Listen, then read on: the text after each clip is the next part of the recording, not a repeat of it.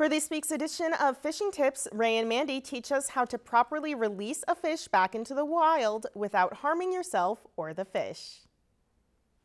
Hello again, everybody. I'm Ray Gildow, and tonight we're going to talk about the proper way to release a fish.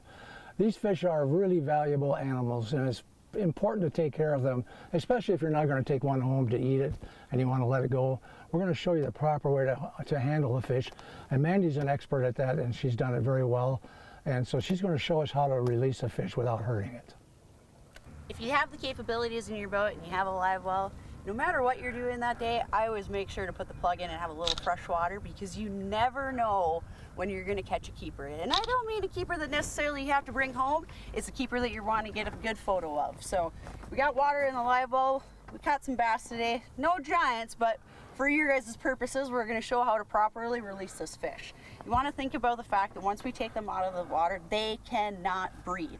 So the quicker that you can do this, the better that this is going to go for everybody involved. So we're lucky, obviously, with bass, you can lip them, getting a good grip, firm grip on there.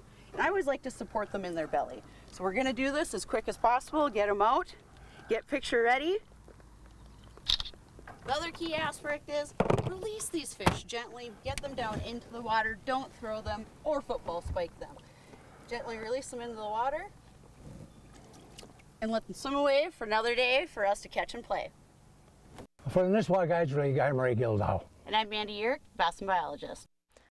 Lakeland News is member-supported content. Please consider supporting Lakeland News today.